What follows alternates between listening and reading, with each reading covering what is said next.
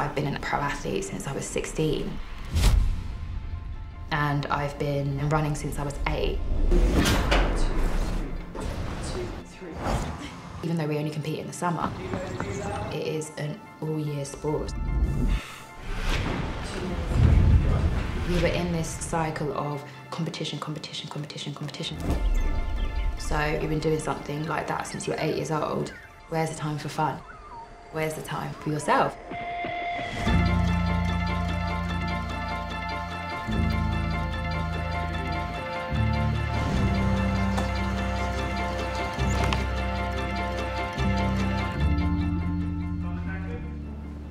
I think they're going to go on holiday soon, actually. Where are they going to go?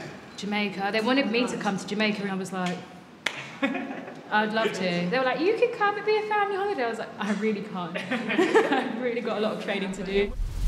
I'm going to be the best athlete I can be. That's still very much my priority. But there is no way that you are going to run fast or reach your maximum potential without everything being in line.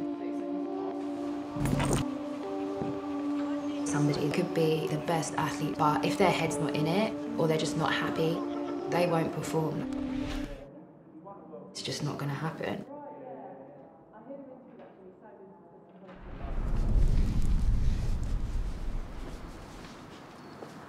Yeah, nice work. When I step on the track, I want to win. But that kind of cold mentality towards sprinting is the polar opposite of who I am in real life. Rest, walk back. Go. Yeah, isn't it? Honestly, I don't know what to say. Autopilot. Like, you just got to keep your legs going. Very nice, yeah. I think most people, when they get to know me in real life, they're very surprised that I'm very funny and very bubbly and very loud. On Wednesday, I was helping one of the girls that did her block technique. She's far better than me at Shannon work at 16. She's amazing. I was like, I need to retire.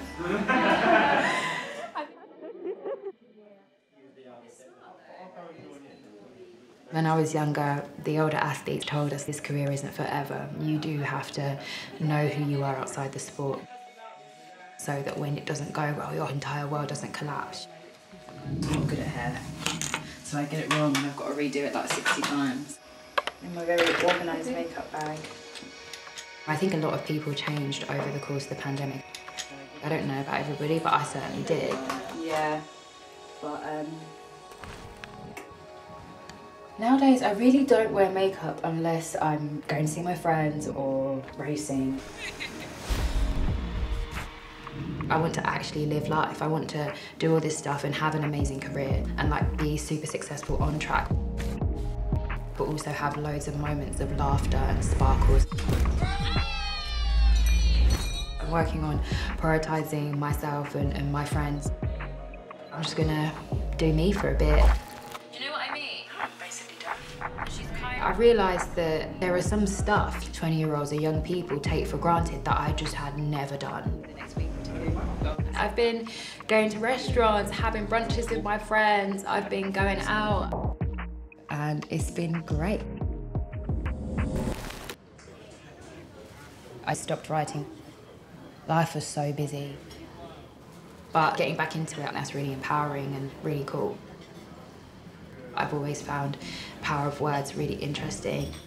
You can make people feel stuff. When you push yourself outside of your comfort zone, I think that's where you get changed. I'm trying to explore and broaden myself in different ways for self-preservation and self-esteem and confidence. I cannot focus on this screen without my poor glasses. I'm doing stuff to make myself happy. I'm training as well, don't get that twisted. I'm working very hard. I think you'd be hard-pressed to find somebody whose life has always been like highlight reel. Like, there are definitely ups and downs, but that's just part of the story. I think that we could all do better though. Just live life however you fancy in a way that suits you. Whether that's spending time with people you love or just prioritising yourself, you really have to grab life and go for it.